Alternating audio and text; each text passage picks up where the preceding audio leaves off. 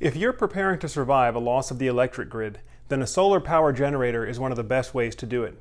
In this video, I'm going to show you how you can use a solar generator to power your entire house, including heavy appliances like central air conditioning.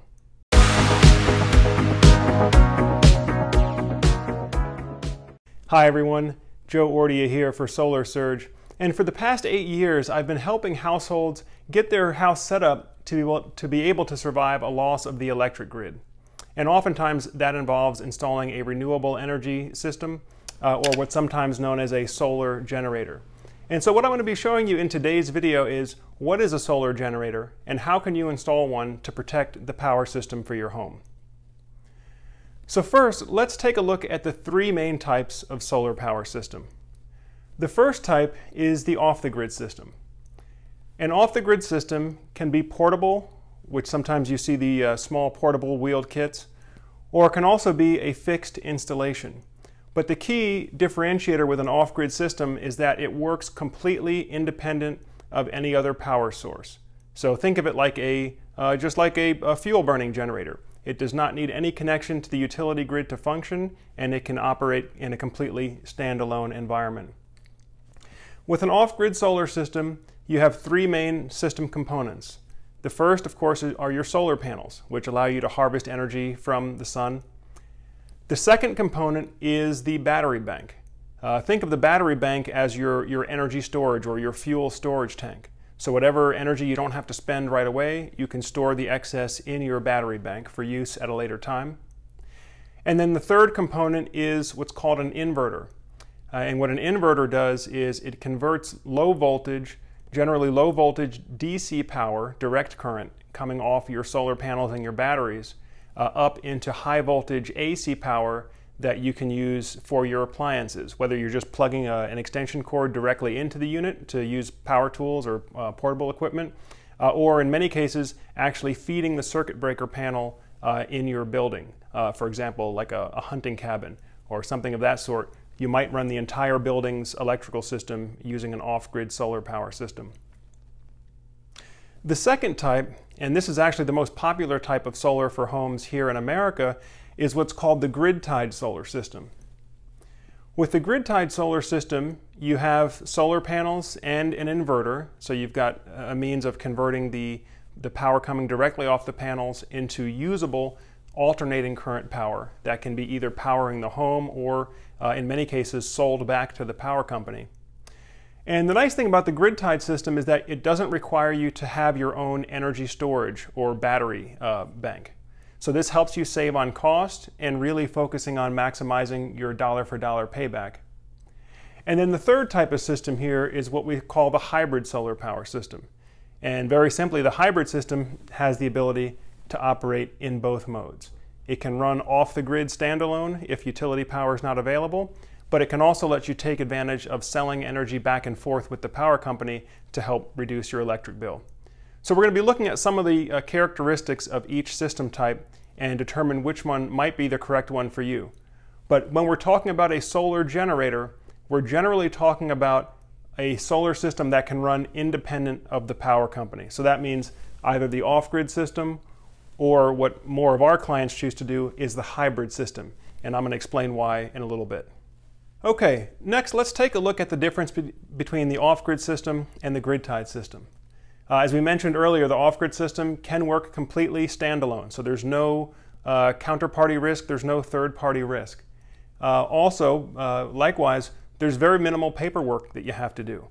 Since we're not going to be hooking up to the power company, you don't necessarily have to disclose to the power company, or in many cases, even to your local jurisdiction, what equipment you're going to be installing.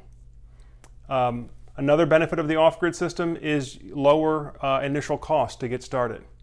If you're more of a do-it-yourself inclined person, some smaller off-grid systems can be installed by the system owner directly. However, one downside with this approach is that you're going to forfeit having a warranty backed by a company. So if something goes wrong, you want to make sure that you're prepared to fix it or do any adjustments that might be needed. Now, on the other hand, the grid-tied system, this is really for somebody who's looking to maximize the dollar-for-dollar payback on the investment. Because we are, in most cases, hooking up with the power company, we have to go through a full engineering and permitting process. Installing grid-tied solar is really like doing any other type of addition on the house. We have to do engineering plans, and then we have to apply for both building permits and electrical permits. Because the permits are required to be pulled, that means a licensed contractor and a licensed electrician have to be involved in the project. It's going to be those contractors' licenses that are sort of on the line for the quality of that installation. And when the installation is complete, the local jurisdiction, which is usually your city or county government, is going to have to come out to do a final inspection before you're hooked up to be able to sell power back and forth with the power company. Okay? One benefit of the grid-tied system, of course, though, is since you have a licensed contractor that's doing it, and hopefully a bona fide company behind that contractor, you are typically going to get a professional warranty, which could be anywhere from 5 up to 25 years. So you as the system owner don't necessarily have to worry about performing any repairs or maintenance on the system. However, one of the big drawbacks with the grid-tied only system is that you have no backup power, meaning you have no standalone capability like you do with the off-grid system or the more solar generator type system. With a grid-tied system, if utility service goes down, your home is still going to be without electricity. So this is a major drawback. And that's why many of our clients choose to install the hybrid system. As we mentioned earlier, the hybrid solar power system gives you the benefits of both system architectures. It is both a fully functional off-the-grid system, so if utility power is not available, you can still continue to power all the critical systems within your home, or if it's a hunting cabin or any kind of a recreational property, you can run that completely standalone from the power company. However, if utility service is available, it gives you the ability also to take advantage of selling your solar energy back to the power company. So it gives you the double benefit. Number one, having a secure power supply that's never going to be, so that the property's never going to be without electricity. And number two, having it pay you back every month in the form of reducing or eliminating your electric bill. Of course, just like the grid tie system, we have to go through that same engineering and permitting process. So for the hybrid system, you do generally have to have this installed by a licensed professional contractor along with a professional master electrician. But it does give you that full energy independence. And another benefit of the hybrid system and being able to purchase through a licensed contractor and a professional solar company is that in many cases you are able to finance the purchase of the solar power system so that you can essentially use what you're saving off your monthly electric bill to cover the cost of your monthly payment for the solar power system. So if you're looking for a way that you can protect your home from a loss of the electric grid without having to pay anything really out of pocket, the hybrid solar system allows you to do that, because you can just divert a certain amount of money off of your electric company bill towards your solar financing payment instead, and make sure that your house is protected from day one. So here are some of the questions that you need to ask yourself, right? What are your needs? The first are, what are your power requirements? Are you looking for a solar generator that can power just small portable hand tools like maybe a cordless drill or a saw, maybe chargers for your laptop or cell phone? Is that going to be sufficient for your emergency power needs? Or are you looking for something that's a little bit more heavy duty that can run some of your heavier appliances like central air conditioning or your microwave or even your well pump? Many of our clients that choose to protect their property for a grid down live in rural areas where you typically have an independent water and septic system. And so in those cases, you'll need a backup power source to make sure that you can keep the water and the septic and the other critical systems in the house powered up, even during a prolonged emergency. Another question you want to consider is, do you need financing? For a do-it-yourself project, typically you would have to arrange your own financing, perhaps with your own bank or a private lender. Whereas if you choose to have a professionally installed either grid tie or hybrid system, generally the contractor will offer you financing, and again, that allows you to just use your electric bill savings to help cover the cost of your solar, so it's not really costing you that much out of pocket. Another question, of course, is do you need a warranty, right? Are you looking to have a system professionally installed where you can kind of sit back and don't have to worry about it? Or are you okay taking on more of a do-it-yourself type project where you are okay with doing the routine maintenance and any repairs that come up? So it's an important question to ask yourself.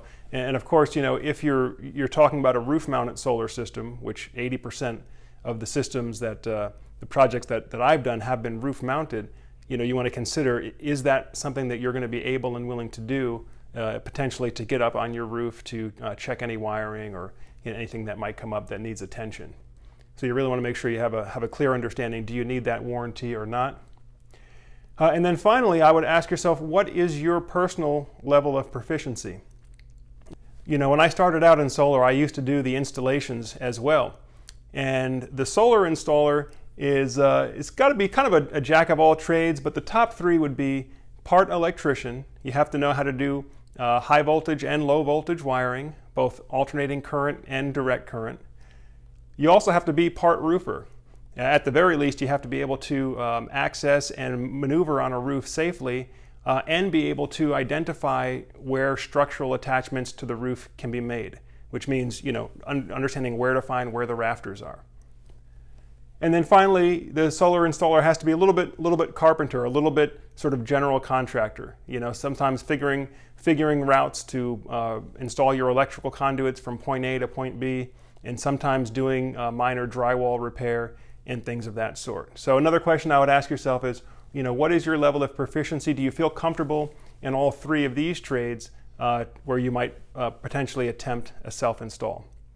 Otherwise, if you'd like to have a licensed professional handle it for you, go ahead and reach out to us. You can either get us on the link below here in the description area, or you can go ahead and just send a comment into this video, and we can help you get connected with a qualified installation professional in your area. Okay, so the next thing that you're going to want to look at is my home even a good fit for solar? Now, in many cases, as I mentioned earlier, most solar systems are installed on the roof of the home.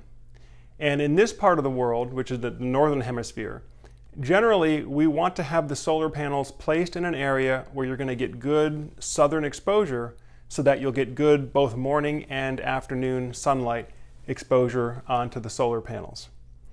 We also are going to want minimal shading. So in most cases, you can just kind of step out to the southern side of your property and take a look. Are you getting good direct sunlight to that side of your property, or do you see any shadows that are cast by any nearby trees? Another thing that we can do for you is to do a detailed, what we call preliminary solar analysis, or PSA. We can do that using our design software. And what this allows us to do is model not only what the exposure would be based on the path that the sun will take during different parts of the year, but we can also model in trees and other obstructions that might cause a shadow on your property at certain times of the day. So if you don't feel comfortable necessarily doing the analysis yourself, again, just go ahead and reach out to us on the link below, or you can send in a comment to this video and we can run the preliminary solar analysis for you. There's absolutely no charge to you, and in most cases we can have the results back to you within 24 hours. Just make sure you either message us through social media or provide an email address where we can send the it's usually a one-page report, and we can send that back to you. So folks, this has been how you can install a solar power generator to protect your home from a loss of the power grid. As always, if you find the information here useful, make sure that you click on that like and subscribe button, and of course make sure you share this link to all those that you think will benefit from it.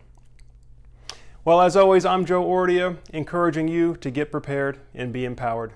Thanks for watching, and we'll see you again soon.